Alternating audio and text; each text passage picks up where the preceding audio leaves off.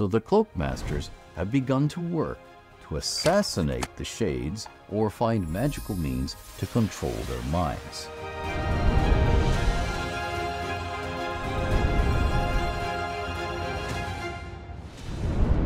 Hail and well met, and welcome back to another Realmslore video. I am here with the original creator of the Forgotten Realms himself, Sir Ed Greenwood, and currently D&D is in around the late 1490s DR, and a lot of people often ask us, what is going on with this thing that I love in the realms around that time period? So you want to explain a little bit about what today's video is? Sure. So there's the news, the current clack, the news and rumors that's on everybody's lips, and then there's the secret stuff. So we're going to take a look at factions, cabals, and secret societies and what they're doing behind the scenes. And if you are enjoying these Realmslore videos, please be sure to check out patreon.com/EdGreenwood. If you become a protector of the realms there, it will continue to support us being able to make videos here for you. So please enjoy this video about factions, cabals, and secret societies in the realms in the late 1490s DR. Checking in with some factions, cabals, and secret societies. What's afoot behind the scenes in the late 1490s DR? The Zhentarim. This widely known organization began as a way to enrich its members by establishing the shortest trade route between the metals-rich mines of the Moonsea and the markets of the Sword Coast. Certain current members are seeking once again, this is a frequent Zhent goal, to create an even shorter way than the Anorok crossing, or the slightly longer Stonelands route by establishing a linked chain of magical gates, portals, between Zhent-controlled citadels in the Moonsea area and not far from Waterdeep. The Moonsea end will most likely be the Citadel of the Raven, but some alternatives are being prepared in the Dagger Hills by rebuilding Arvel's Tusk, the ruined shell of an old robber baron's keep, and in Whitehorn, where a new fortress and walled goods yards would have to be built to the east of the existing settlement. Candidate sites at the Waterdavian end include Nightstone, Julkoon, and Seacomber, all of which would require building new fortresses, stables, and goods yards. Red Larch has been dropped as a possible site because of the recent violence in the Sumbar Hills, involving 4 cults devoted to the Elder Elemental Eye, see Princes of the Apocalypse. Red Wizards of Thay. The Red Wizards are magically powerful because of the Athora, a gigantic rock that floats in a cavern inside Thaymount and radiates mighty magic. Because of it, Thay will always be a land where many individuals have the gift. Magic items and spells are more easily created than elsewhere, and wizards will swiftly rise to mastery and real power. Recently, one of the renegade Red Wizards who fled Thay when Zhentarim tightened his hold on power in 1432 DR, a necromancer by the name of Twisted, used a new necromantic spell of his devising to ride the minds of liches, hopping as a sentience from one Thayan lich to another to reach the heart of Thaymount, where as a wraith-like drifting amorphous shadow, he embraced the Athora and drank of it to gain real power, which he used to remain hidden from Tam and the memories of at least 6 of the Zulkirs who currently rule Thay under the control of Zhentarim, as he wormed his way into those 6 minds and left behind controls that will allow him to either command the liches or to immobilize them, and so thwart some future plan of Tam's. Right now, he's biding his time for a dark day for Zhentarim yet to come. The Cult of the Dragon. The deity Velsharun was utterly destroyed by the symbol, but his worship continues, and his clergy receive spells and divine guidance that guides this cult. No one but Ao, Mistra, and Jurgle know that Jurgle is the deity granting clergy of Velsharun their spells and guiding visions, and therefore controlling the Cult of the Dragon. Jurgle is a whimsical individual who delights in tormenting Bane, Baal, and Merkel by thwarting their plans, humiliating them, and demonstrating his own effortless succession manipulations. Measured against the recurring failures, Jurgul intends to nudge the cult into entertaining rulers he dislikes, brute tyrants and mad failures like Zhentarim all across the realms, by having the cult seek to create Dracoliches in the heart of the cities and land such rulers rule, to rise and challenge them.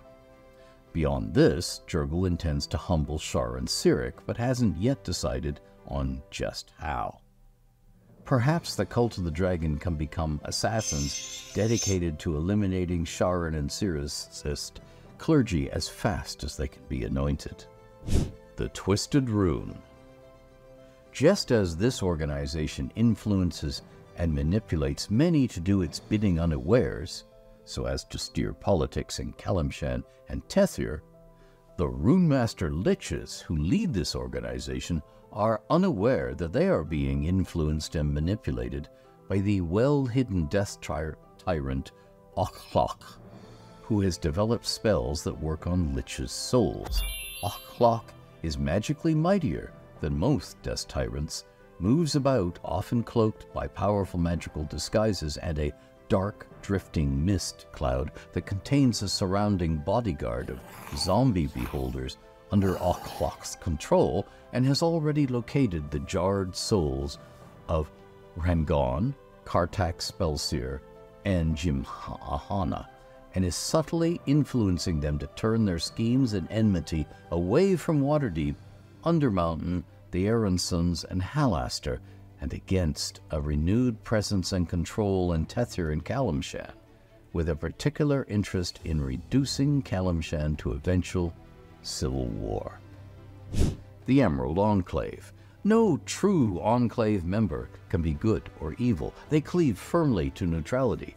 But the highest Enclave leaders, the Elder Circle of Three, often meet in secret with good or evil beings and groups to sway or bargain with them to act to further the greatest tenets of the Enclave. The order of nature must be preserved in all its iterations. Any force that would disrupt that order must be defeated, and the Enclave will always aid those left fatigued or suffering injury. Recently, the Elder Circle made a bargain with an evil adventuring band, Tharvruk's Talons, out of Nonthal in Termish, to humble those currently in power in Nimteth, the Duke and his council of burghers, who have begun aggressively logging the mountainsides west of the city and terracing them for farming, already causing several destructive mudslides. The Talons have interpreted these orders as slay and replace. Other Elder Circle bargains have recently been made, but the wider realms isn't aware of them yet. The Harpers. After she rescued several of his clergy and nursed them back to health, Azuth recently granted Storm Silverhand a personal boon. She can now see and hear through any Harper pin she concentrates on anywhere on Toril, and so scry afar and become aware of the doings and fates of distant Harpers.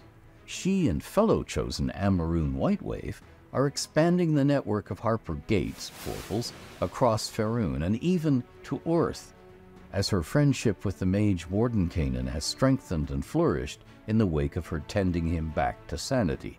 He, Elminster, and Storm are now very close friends, perhaps intimate, and certainly Mordenkainen trusts Storm more than he has any other person since his childhood. Mordenkainen keeps Orth end of these gates secret from others in his world, though one of them is very likely in a tower of the Obsidian Citadel, and another may be in an unassuming upper room of an elderly weaver's home and shop in the Artisan's Quarter in the city of Greyhawk. The Lord's Alliance. Rumors are spreading throughout the courts of members of this alliance that an unidentified alliance member has offered freedom and rewards to certain incarcerated inmates of Revel's End in return for carrying out a dangerous mission. The nature of this mission is violent, it is an expedition, and, or so the rumors run, it may be directed at one or more Alliance members. suspicions as to who is behind this offer are swirling around Lord Neverember of Neverwinter, and the Harpels of Longsaddle, and Water Baron Nestra Ruthiol of Yartar. The truth, according to Elminster, is that Neverember and Relroy Harpel, a rogue uncle of the family, are pursuing quite separate courtships of rebels and inmates.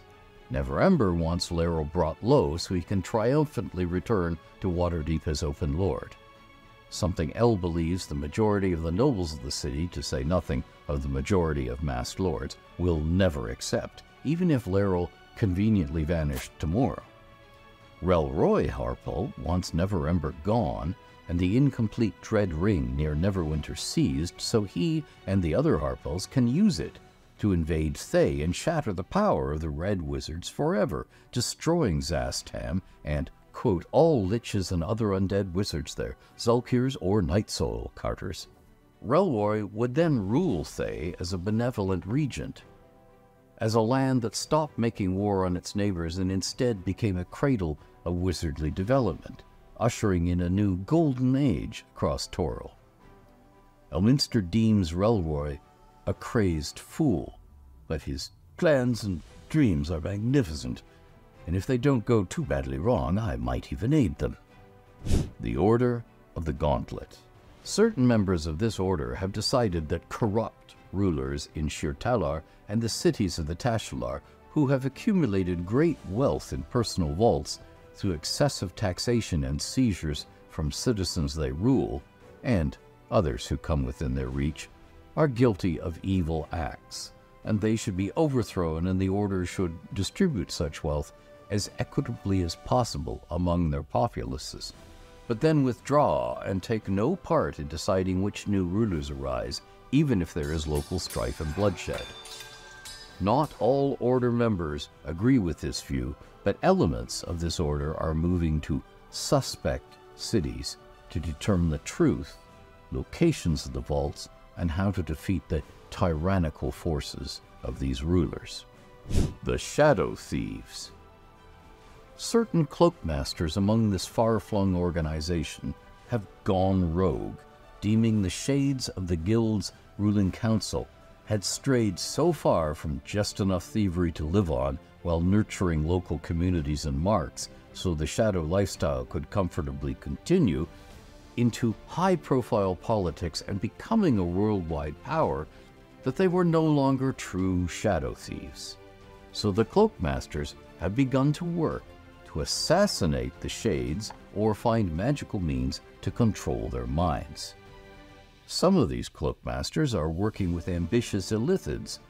The name Sulukrul has surfaced of a mind flayer sorcerer dwelling in secret under Athkatla in Alm, and beholders, notably a magic item crafting beholder mage known as Eyeless Yurkul, who lurks somewhere in or under the Troll Claws, east-northeast of Baldur's Gate and west of Triel.